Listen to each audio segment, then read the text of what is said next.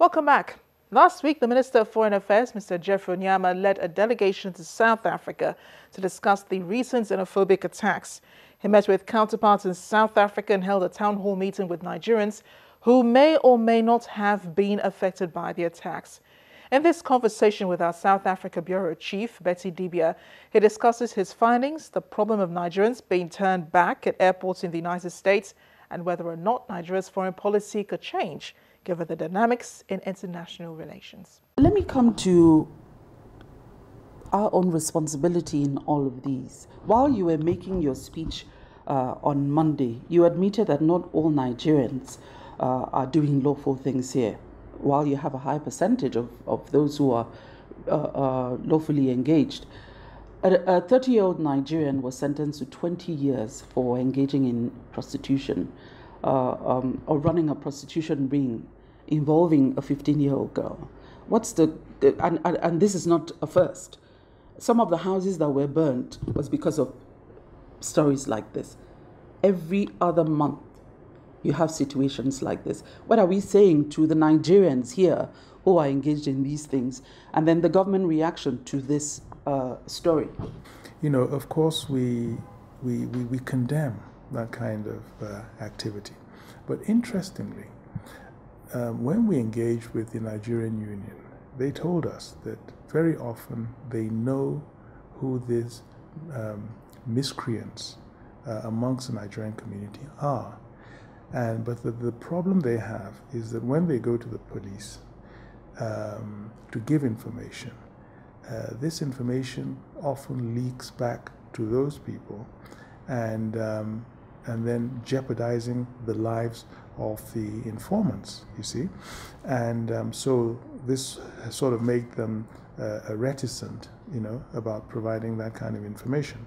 Now, this early warning unit that we've set up, the point I made to the South Africans when we were negotiating it was that what will be good about this is that those Nigerians who are ready to provide information and to share intelligence about those kinds of Nigerian criminal elements would be able to do that through this mechanism. Part of that unit, you have the police as well. Yes. So wouldn't that worry those who want to provide information? No, because information will be provided not by them directly, but it will be provided by their leadership sitting in that unit with the police leadership. The average Nigerian feels, I mean, they're quite happy that you're here and the other officials who are here, which is, I don't know whether to say it's a first. We haven't really had that kind of response. But the feeling of the average Nigerian outside the country is that my government doesn't care for me. Do you think it's unfounded? Is it there? Is it changing? What's the situation? Well, certainly it's changing. You know, we are here. We've responded to the challenges that they're facing here. And we've put in place this mechanism because, you see, we're going to put in place the same mechanism in Nigeria, the same early warning unit. So the point is that we're going to have the equivalent also in Nigeria. And what this will mean is that the Nigerian government in Abuja will be able to monitor the development and will be, you know, very active in ensuring the workings of this unit. So the government will be fully engaged in this process going forward. So so clearly it shows the total commitment of the government.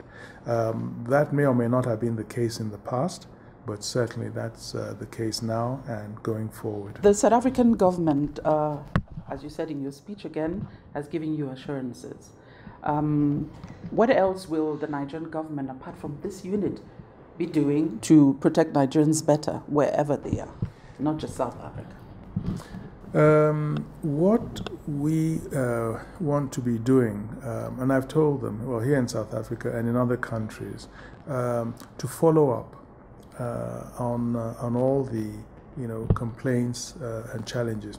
But what we also are going to set up, we're in the process of setting up, and we're in discussions with some of the telecommunications companies in Nigeria is a call center, 24/7 call center for Nigerians anywhere in the world. So we'll have hubs in various time zones to make sure that it's manned 24/7 for Nigerians, so that Nigerians can call that number and inform us of any challenges they're facing anywhere in the world, and the government will then be seized of that matter immediately.